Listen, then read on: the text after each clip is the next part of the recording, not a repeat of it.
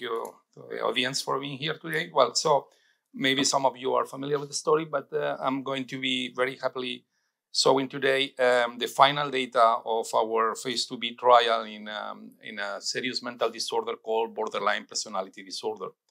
We are a publicly traded company in Spain, so I need to call your attention to this legal notice. For those of you that are unfamiliar with the company, we are an epigenetic company. We develop experimental drugs in oncology and in CNS around mainly, but not only, a target called LSD1, which is an histone demethylase, a chromatin remodeler. And we have, in both areas, we have advanced molecules. The proposition that we present to the street, to the investors, is that we have a unique epigenetic approach in which or a significant part of our oncology program is basically leveraging on the collaboration that we have set up with the National Cancer Institute in the US, and particularly our CRADA agreement with them, which allows us with a very marginal cost to explore the potential of our compound in significant indication like a small cell lung cancer, for instance, or first-line acute myeloid leukemia. But what I'm going to try to focus today is on our program in CNS, and particularly in borderline personality disorder, where we are having a very strong interaction with the FDA, and we might become a phase 3 company in the next few days. Okay, so we are developing LSD1 inhibitors in CNS. We are the only ones doing that. I mean, the role of LSD1 in the CNS biology is well known, has been well described, and is participating in a very important manner during development, but also is also playing a role in different pathologies. We know that LSD1 inhibition, we and others have demonstrated that LSD1 inhibition produces a significant reduction of aggressivity in different animal models, in various animal models. It produces an increase of sociability in various animal models, and it produces an increase in memory and learning capabilities in various animal models. So we know all these things. We also know that at the genetic or molecular level, basically we are reprogramming the genes which are in the prefrontal cortex, the immediate early genes and other which are involved on the stress control and in the connection with other parts of the brain like the amygdala, hippocampus, and other regions. So we also know that LSD1 inhibition is able to restore the glutamatergic signal dysfunction in a number of animal models, particularly in schizophrenia, but also in other animal models. Okay, so we produced some time ago vafidemstat. Vafidemstat is a small molecule. It's a highly selective LSD1 inhibitor. We have dosed so far more than 400 people, some of them up to 2 years, and it's a drug which is showing a very nice tolerability and safety profile. It's interestingly, it's also a highly brain-penetrant molecule. We have CSF levels in humans which are almost the same that in serum. And we see that it's safe and well tolerated. We don't have drug-drug interactions. And particularly, we have not seen any of the typical symptoms that you see on some of the antipsychotics, like, for instance, weight gain or sedation, drowsiness, or loss of sexual appetite, or extrapyramidal symptoms.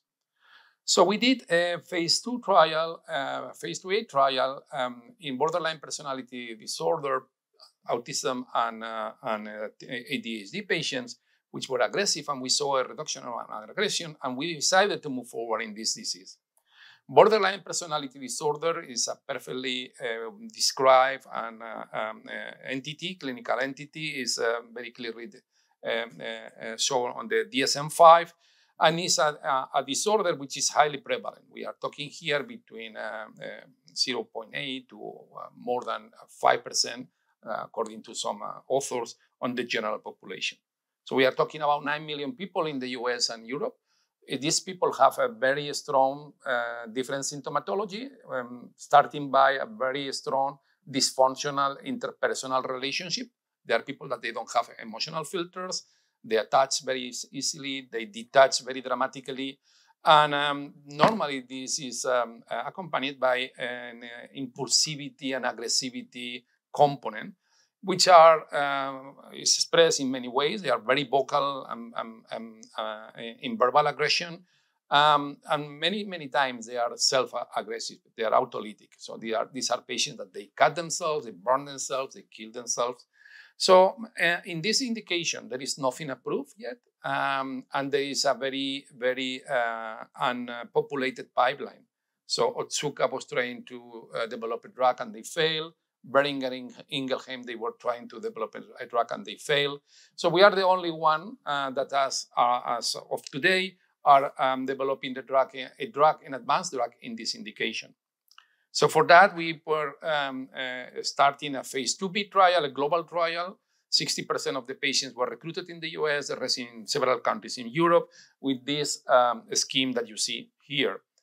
We were proposing to the FDA at that moment that we were going to measure as an endpoint the average of the last 3 visits representing the last month of treatment, because we think that this is a chronic disease and you want to be sure that you get a sustained effect, a sustained benefit over time. Okay, so what I'm showing you is what we were presenting yesterday in Milan at the European Conference of Neuropsychopharmacology in College of Neuropsychopharmacology, yes. So the demographics of the trial, as you see, are very balanced in both arms. So basically, young people, average age 32 years, majority of women. For some reasons, this is a disease which is diagnosed more in women than in men. Majority white, slightly overweight because they are also taking some antipsychotics and so on and so forth. The baseline characteristics, as you see here, for the different scales that we have used on this study, are basically similar in both arms, but basically reflecting that, yes, indeed, we are having here a population of severely affected BPD people that are basically allocated in an equal form to two arms. Before I go to the next slides, I would like to make a small comment here because I think it's important. So normally in a clinical trial, which is extremely important is what you measure and how you measure it. And in indications like schizophrenia, for instance, where we have been getting new drugs approved on the last years, very recently the Karuna's case, for instance, we know, I mean, the regulators, the industry, the doctors, we know exactly how we need to measure a patient to see a pharmacological improvement.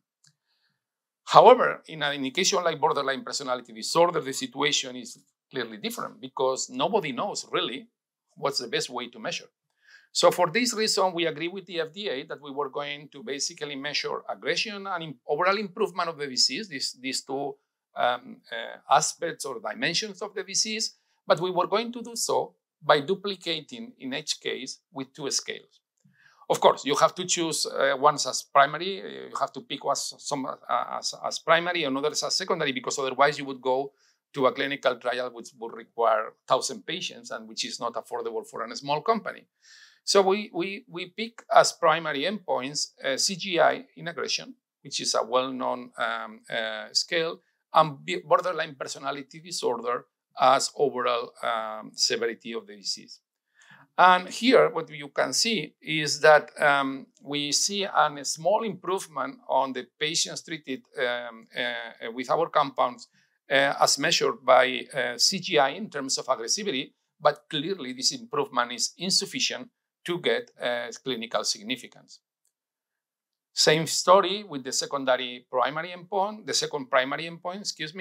where measuring the overall the severity of the disease by BPDCL, we saw an improvement of the patients treated with our drug, but again, this improvement is insufficient.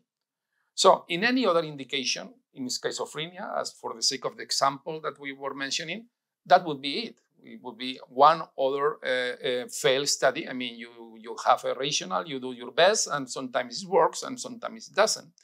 But again, here, as we said, we had discussed with the FDA that we wanted to measure more things. And what you see here is the variation of aggression basically measured by the Staxi Trait-Anger scale. And here the separation is very neat. So we get on an average on the last month, P007, and a global average compared to the placebo-treated group of almost 60%. Why are we mentioning these percentages? Because when we were starting this trial, we asked to the doctors, well, beyond or besides the statistical significance, what would be for you a clinically relevant improvement on those patients? So they told us 25% would be really monumental for these patients, which are already severely affected. So we get here P007 with 60% on the average of the last month, with some points, as you can see, of 92% at some time points. As you know, there is variability in these trials and in these scales. And interestingly, in the overall severity, we see something similar here when we measure the patients by another scale, the best scale. Here again, we see a clear and neat differentiation with a probability of P002 and almost 31% of overall improvement. It's interesting because as another secondary endpoint, we were exploring depression. These patients are very often having comorbidity or concomitant depression because they feel bad and they know that they are bad. So here we don't get statistical significance, but still we get an interesting trend of P009 with 42% of improvement over the placebo-treated group. Okay, so interestingly, when we did the T-forest plot, what we saw is that all the measurements on primary and secondary endpoints were consistently favoring the vafidemstat treated group over the placebo, which in colloquial terms is like if you are tossing a coin 15 times and you are 15 times getting heads. So it is not impossible, of course, but it's highly unlikely. For this reason, the firm that was running the statistical analysis plan for us was also doing the global statistical test, which is a specific statistical test to measure if you have basically a polysymptomatic or holistic improvement. So when they keep adding the different scales to this analysis, as you can see, starting by the primaries, you get 0.021. Then you start adding the other scales of the aggression and the depression, and you get at the end a P003, so globally significant. So that was really suggestive. We went to the we analyzed also the safety. We also saw that these patients were basically having much less inclination towards self-harm in the patients treated with our drug than the ones with placebo. Only one patient compared to six patients with 10 episodes. So as I said, we went to the FDA to discuss a possible phase 3 and how we could move forward. And we have been discussing over the summer with them. It has been a very intense summer. So we are now on the period of 30 days. So probably in the next few days or next week, we will know if the FDA agrees with us or not, if we can move with this data in a pre-agreed phase 3 clinical trial, which would be the first one in this space in many, many years. So we think that we have an enormous commercial opportunity here.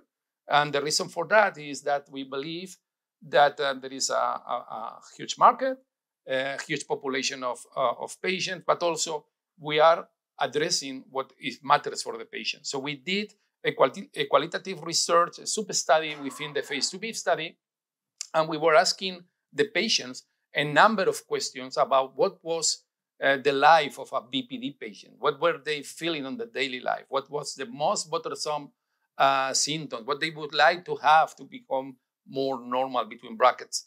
And this is one of the many examples that we get on this qualitative research study. And as you can see, the frequency of responses of the patients as the most bothersome symptoms on their daily life is impulsivity, anger, the incapability to cope with frustration, the irritability.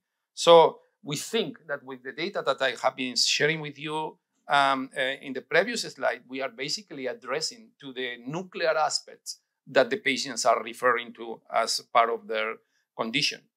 Then we were asking the doctors 3 or 4 years ago what they be asking in a drug for them to prescribe in borderline personality disorder. And they told us, well, you have to control impulsivity, but don't put them to sleep. I mean, they have to have a normal life, a functionality. They have to keep their jobs, their relations. So that's what they were telling us 3 years ago. And when we published the results of this trial, what they were basically telling us is that the drug indeed was satisfying what they wanted.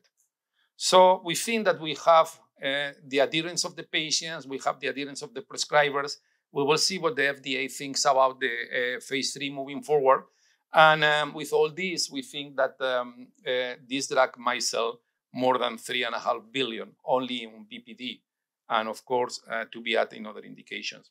Let me mention that besides or beyond our composition of matter protection, we have a significant additional protection that has been granted recently by significant commercial territories like the European Patent Office, Japan, and so on and so forth, where we have the patents to treat BPD with vafidemstat that extend significantly the extension and the exclusivity period of this compound.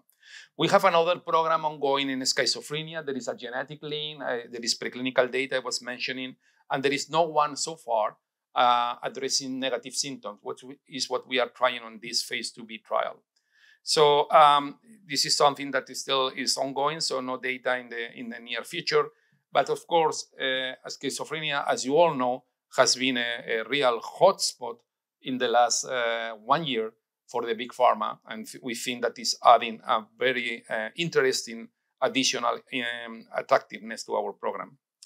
So let me just finalize with a couple of mentions to financing. So with our science, we have been very lucky and happy and honored to be funded by the European Union, by the Spanish government, regional governments, and so on and so forth. And in many cases, these fundings were $500,000, $1 million, $1.5 million. But what I am showing you, this is once in a lifetime. So we have been selected to be part of a pan-European project, which is going to mobilize more than $1 billion in state aid resources, where it's involving 6 countries, 40 companies, and we are one of the Spanish members of this team. We have basically a budget which is ranging between 20 to 25 million. We expect an intensity of subvention of 60 to 70%, which means that we are going to get basically as a new fresh treasury between 14 to 17.5 million by the beginning of next year. So what we are going to do with this? I mean, we are about to know in 1 week if we are going to become a phase 3 company in a huge opportunity. We have this money coming from the European Union plus other money that can represent 20 million. And of course, we are a public company. We are publishing our quarterly accounts, so you can see that we were ending 23 with 12 million, that we were ending June with 10 million, which represents, reflects the fact that we have stopped already the clinical trial and that we are very cash prudent in this moment. We have all the preps to go to an NDA to NASDAQ almost ready. So we are basically going to see how the market takes the news from the FDA, and depending on how we see this, we can be very reactive, precisely considering that, as I say, once in a lifetime, we are going to get 20 million of non-dilutive money. So that's it. Thank you for listening to me today. I think we are the last one. If you have any question, I will be very happy to take it.